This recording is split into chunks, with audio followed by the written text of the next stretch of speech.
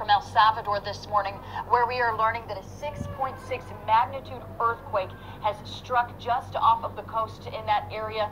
That sent residents on lands running from their home in the pre-dawn hours. We know power in parts of El Salvador have been knocked out because of this earthquake.